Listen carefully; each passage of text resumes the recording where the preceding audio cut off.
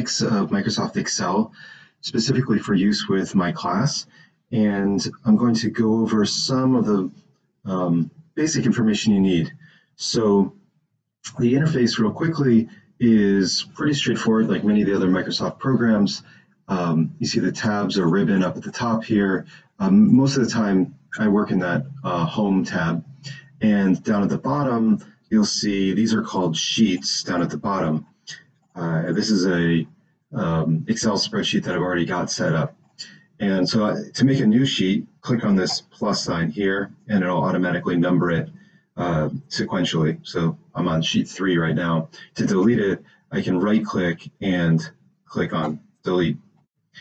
So back to sheet 1, I'm going to show you some tricks real quickly. The first is formulas. So formulas are a way to add some functionality, like if I wanted to do 1 plus 2 equals 3, I can do that addition by typing in an equal sign that signals to Excel that this is a formula. And then I can click on the cell for 1 and then add a plus sign and then the cell for 2. And then I get that addition, 1 plus 2 equals 3. And if I click up here in the formula bar, it will highlight which cells are referenced. This dynamic nature of the formula means that if I change one of these or both of them, the result will automatically update. So there's many different types of formulas that we use in the class, and you'll come to know these better. Sum is one that we use quite a lot. Addition, subtraction, multiplication. You can also use parentheses to get the right order of operations, and I think that'll all become clear as you go. Another nice thing about Excel is that it has a fill feature that allows the program to automatically find or seek the most appropriate fill. So if I go 1, 2, 3, I highlight these and then click on this bottom right-hand corner. You see my cursor goes from a white plus to a black plus, and then it'll automatically fill as kind of a smart fill down. And this is responsive to the type of data that it sees. So I can do January, February, March, and it will also find the rest of the year that way as well. So you can play with that as you like, but it's pretty handy in a lot of cases. Another way that this is handy is if I go over here and I can copy this 3 by pressing Control C and then Control V. It will copy them all since I highlighted them all. And then I can copy this formula using Control C and Control V, and it'll copy that 1 plus 3 equals 4 formula. I can double click on that. So I can just copy this or drag it, and it will automatically drag that formula. I can also double click and it will fill down to the last filled in cell, which is quite handy as well. By using a $sign, you can manipulate how Excel reads this. So right now it's this reference is a relative reference, C5 plus D5, and when I drag down, it will update to the next row. If I wanted to not have it be a relative reference, but an absolute reference, I could click on the $sign, and that will freeze that cell. So as I click down, it will freeze that cell so that it's always in the same place. And similarly, you can do this by just doing, so that's freezing both the column D and row 6. I could also just freeze column D, which will keep the relative reference in the row, or I could freeze just the row 6 like that, and then you see that row 6 stays the same. So this is useful in a lot of different applications that'll become more clear.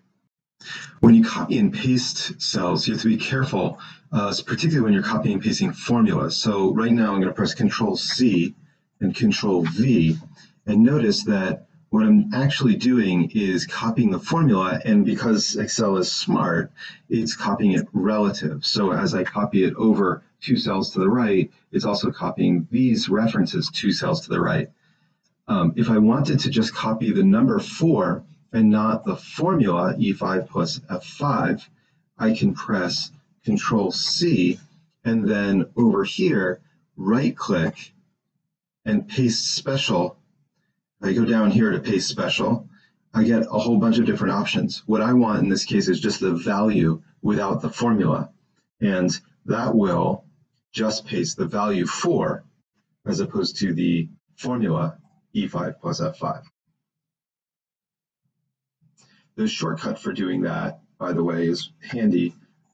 You can, instead of going down into this paste special menu, you can actually use this clipboard with 1, 2, 3 on it, and that pastes just the number without the format or without the formula. Throughout the class, I'm going to be using a lot of graphs, and I want to show you just as an introduction how to go about editing graphs, and so you can see how I make them too.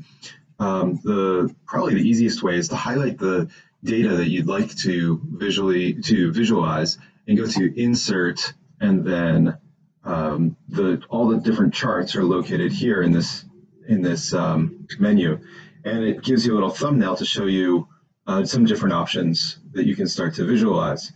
Let's go. I'll just go with this guy here, and you can see once I insert that chart, it inserts it right into my my sheet. And I can edit this by clicking on the data. You can see it highlights here which data it's referencing. If I right click, I can format the data series. And you see over here this pop-up, it gives you a whole bunch of different options.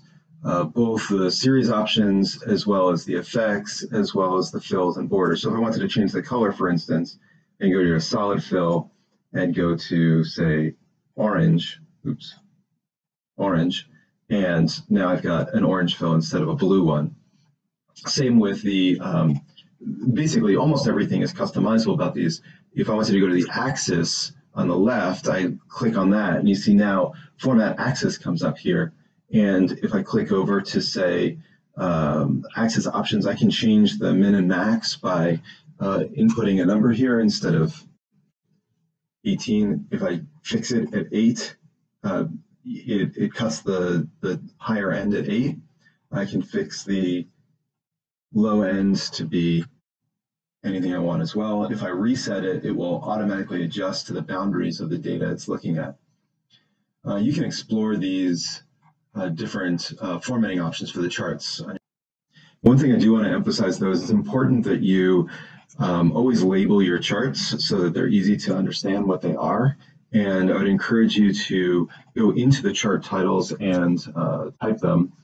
So an appropriate title might be monthly earnings or something like that. And you can format this in a whole bunch of different ways, dragging it around or changing the font size or the font itself, and color, etc. Try to keep the graphs as simple and elegant as possible, not like what I've produced here, please. Another handy tip is that once you've got a graph made with a series of data, you can insert more data into that by inserting from the middle of the data. So if I wanted to insert 3 bars into this data, I can click on these rows and right click and say insert. And as I do that, notice that a gap forms right here in the data, and I could add arbitrary numbers here, and you'll see that those begin to populate in the graph itself. This is really handy when you want to add more data or subtract data. Similarly, you can delete data, there we go, by right-clicking on the row, and it will contract. Now, one thing to remember is if you add at the end, so say I have a row 12 here, like that, the graph doesn't automatically update because the boundaries of the graph are here. Now, if I wanted to expand, I can actually drag this down and 12 will be added. Alternatively, I could go in here and insert a row and then insert that extra, this data back in there. For many of the Excel spreadsheets that I've made, I've included, I sort of preset the print boundaries, but you can reconfigure the print boundaries pretty easily. If you go to View and Page Layout, it will give you what it looks like. In this case, it's a mess. I'm going to go back to Normal View, and you see this dashed line, this vertical dashed line gives you the automatically made page boundaries. If I wanted to print just this graph, I can highlight the cells behind it. You go up to Page Layout and click Print Area, Set Print Area, and now this highlighted region is what will print. If I now go to Print Titles and Print Preview, you can see what is selected. From here, I can also select what I want to print to. Typically, I would print to Adobe PDF. You can also change this by going to Page Setup and Page and say fit to one page wide by 1 page tall, and seeing what that print preview looks like. So if you wanted to print multiple pages, this is one way to control it. My last tip here is has to do with very long strings of numbers, like where we have a lot of times in data analysis, it can go off the screen, be very, very long. So say I had several rows of numbers like this, and I wanted to know what the headings were. So say this represents number and day and hour. As I scroll down, I lose that information. So one way of seeing that information, not losing as I scroll down, is to split the page. One method of doing that is to highlight below the row that you want to see, go to View and hit Split. And by splitting it, you're actually effectively making two spreadsheet views. So in the lower view here, or window, I can scroll down my data. In the upper one, I can keep it here to see the heading. I can even make this smaller and then page down so that I just see the heading. And now I can scroll through the data vertically. As I go through the rest of the tutorials, you'll see more tips on Excel, but hopefully this is enough to get you started.